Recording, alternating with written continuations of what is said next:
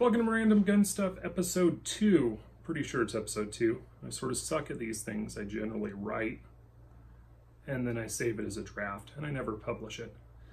Anyway, my name's Eric Zander. This is DeConde. He's my co-pilot. He's a good boy. So today we're going to talk about something that's been on my mind for a while. How these things usually go. So I go to the gym, I get motivated, and I get like an idea. Usually it's because I'm all jacked up on pre-workout. I'm super jacked up on pre-workout right now. So while I was there, the worst thing possible happened. My wireless headphones died, and I'm like, man, I don't want to talk to people. I don't want to listen to this music. So get done lifting, go hop on the bike for a little while. Don't go away. Hop on the bike, and I'm like, you know what? I need to write about this. So I write like 800 words or so, somewhere around there. And it's all discombobulated because I'm all jacked up on Mountain Dew, Grandpa. So I'm like, you know what? Let's make a YouTube video because I like writing better because I have a face for radio. And I mean, who would want to listen to my shit? I like writing better, but a lot of people don't because this is America and reading's for you know. So we're going to talk about first impressions and being sort of an ambassador to the gun community and just generally quit being an asshole. So you go to any Facebook gun group, Reddit, ar15.com, any gun forum, you'll see the, stop being poor comments. And the first 4 or 5 times, you hear that, it's like, oh, that's funny, that's good shit right there. Fuck this guy. Fucking PSA AR-15 with his Chinesian scope and shit. But it was funny for a while. But now it's just like, oh, okay, cool. So what you got to think about is, whether you like it or not, you are an ambassador to the gun community. And first impressions really matter. I mean, aside from, being a shitty website writer who doesn't really write or do anything, I work in firearms, sales, retail, all that stuff. And first impressions really matter. It's like, if you go out on a date with someone, are you just going to be a complete asshole and just parrot things that you've heard online that you think are funny? Probably, but should you? Like, no.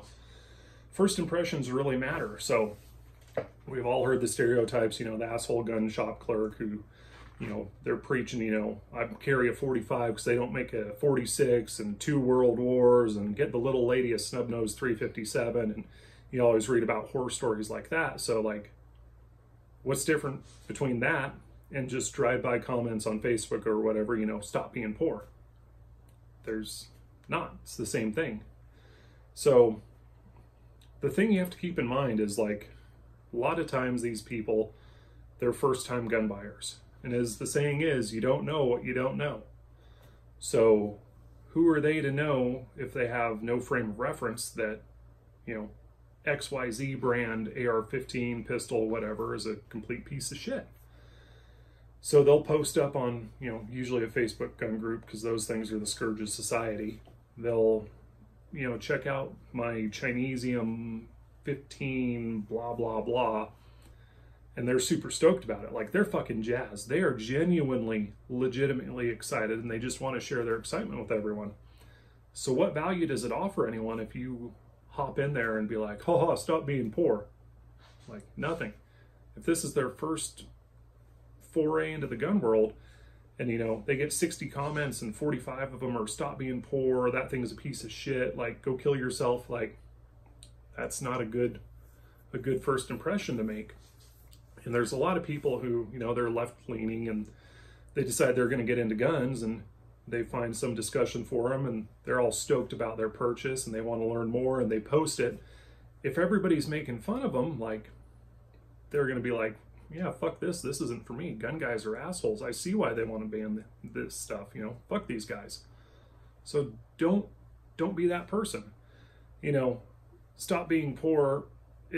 Everybody says that shit, and it's getting so old and overused and annoying. And I say it, but you have to know your audience. You have to know your group.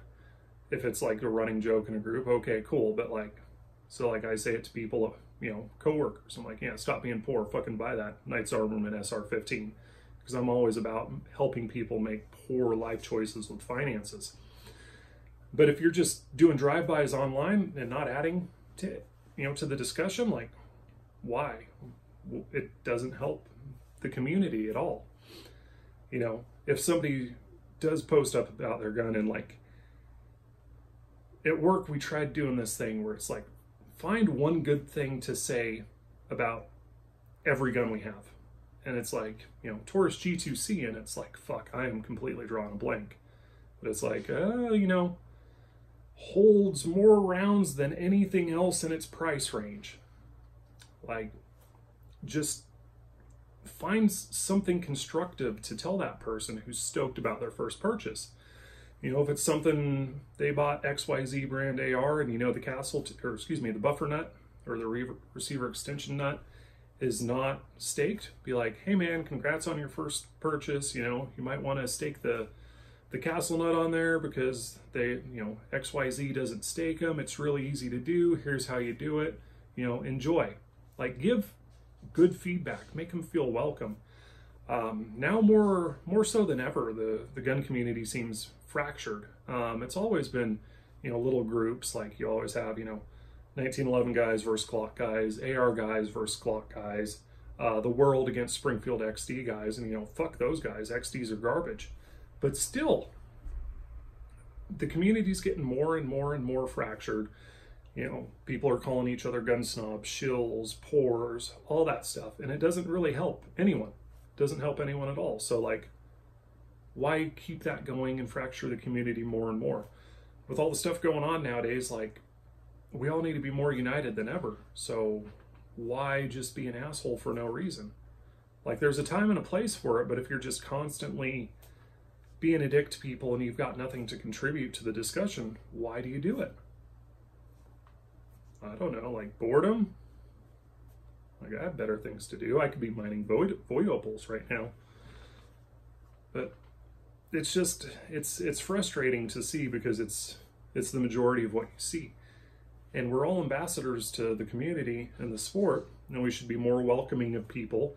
A lot of people may not have the frame of reference you do, or they don't know that whatever they just bought is absolutely hot dog shit. So be welcoming. Don't be an asshole. Like, give them constructive feedback or drop some knowledge.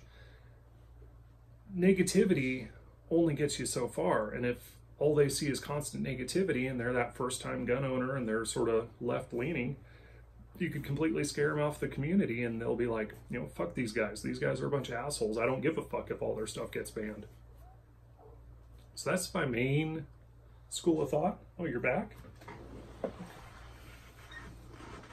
He's a good boy. He wanted to be here for the finish. So basically, to sum it up, quit saying stop being poor. I expect that to be said in the comments a bunch. Just don't be an asshole. I mean, it's simple. Help people, mentor people. People don't know what they don't know. I mean, help them out. Help them along the way. Most people I know, myself included, getting into guns, we had people that we knew that we could get good information from. But don't use sole sources of information, confirm things, do your own research. And it's just, be nice. It's really hard to do nowadays. I mean, when it comes down to it, if somebody posts about something and you feel like you want to comment, stop being poor, how about you try saying one nice thing about what they did. Maybe for that person, that's all they could afford. They saved up months and months, skipped meal, eating top ramen, whatever, and that's all they can afford. Like, at least say, hey, congrats on your first gun, congrats on this. Just be nice. It's pretty simple, like my cat is right now. He's being nice just for the sake of being nice, but he's the goodest boy.